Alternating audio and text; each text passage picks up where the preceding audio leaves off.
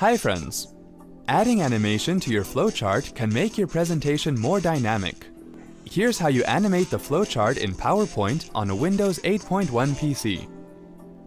Open PowerPoint 2013 and then open any PowerPoint presentation.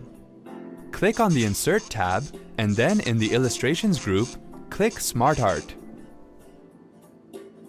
Select the chart type you want and click OK. In the Create Graphic group, click on Text pane and type the text you want to display in the flowchart.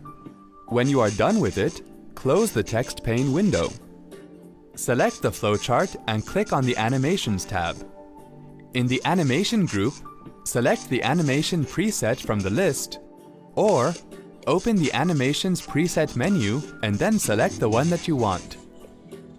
Now, click on Effect Options and then select the sequence option you want to animate your chart boxes.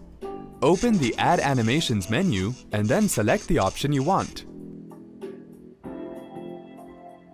Now click on Preview to see the live preview of the flowchart animation.